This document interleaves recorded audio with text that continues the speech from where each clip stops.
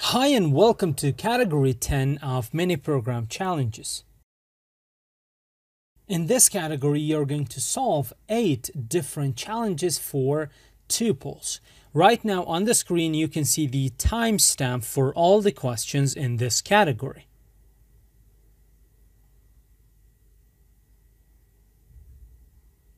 So let's go ahead. Let's move on to question number 1. Now, the question number 1 says reverse the following tuple. So go ahead, pause the video. You're going to see my solution after 3 seconds. How was the challenge? I am sure you did great. Now I'm going to create another variable and I'm going to call it tuple.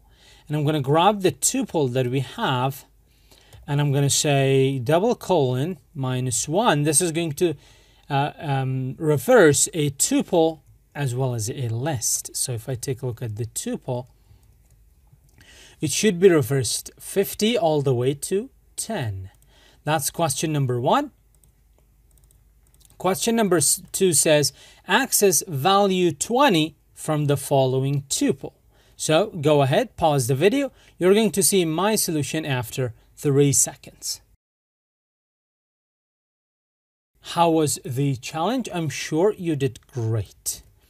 I'm going to paste that right here. So we need to access that.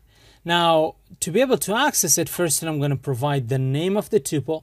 So value 20 is the item with the index of 1.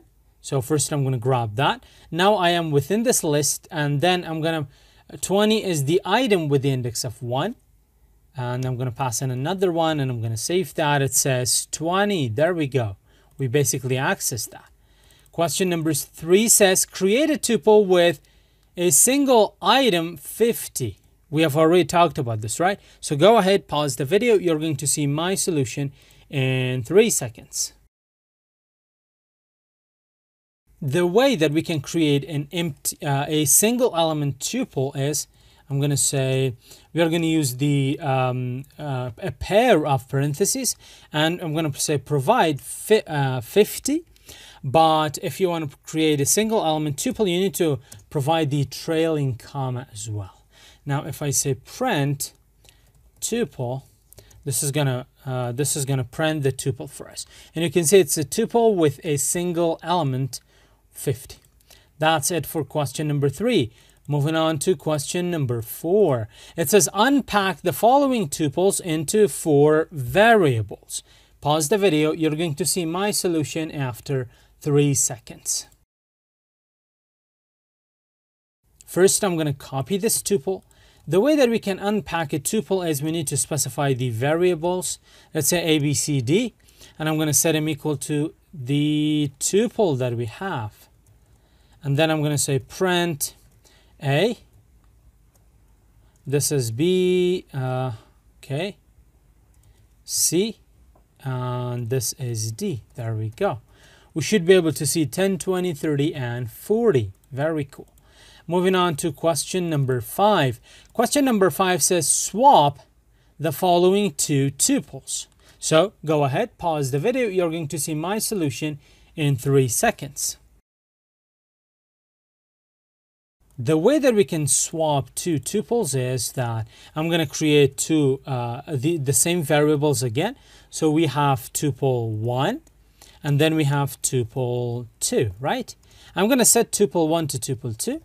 That's going to swap that tuple, and I'm going to say tuple 2 to tuple 1. They are going to be swapped. So print tuple 1 as well as 2. Let's save that. Let's run it. We have 99 and 88 for tuple 1, 11 and 22 for tuple 2. Moving on to question number 3. We see that it says copy element 44 and 55 from the following tuple into a new one. So go ahead, pause the video. You're going to see my solution after 3 seconds.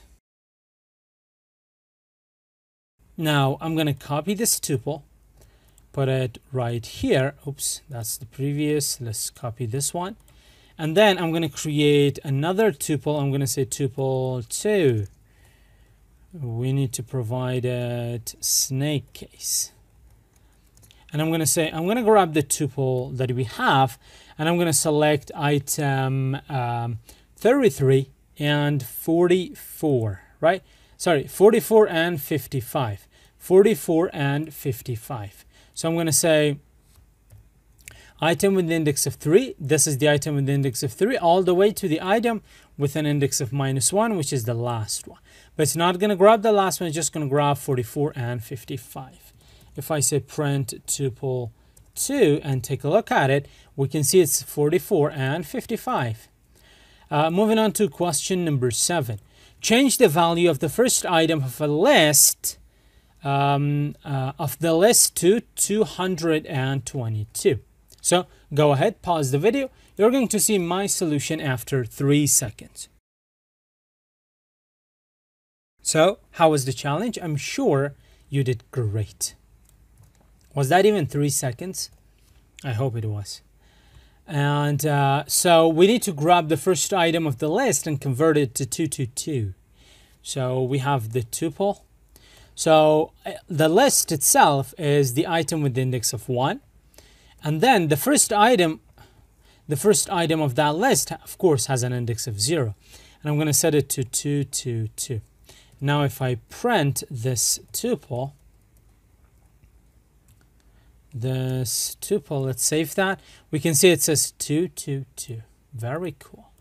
And the final question asks us, count the number of occurrences of item 50 from a tuple. So go ahead, pause the video. You're going to see my solution after 3 seconds. So how was the challenge? I'm sure you did great. I'm going to say print tuple dot count, and I'm going to pass in 50. This is going to do the trick. And save that. Let's run it again. Where is it? There we go. It says 2. There are only 2 items with the value 50 within our tuple. That's it for this category. See you in the next one.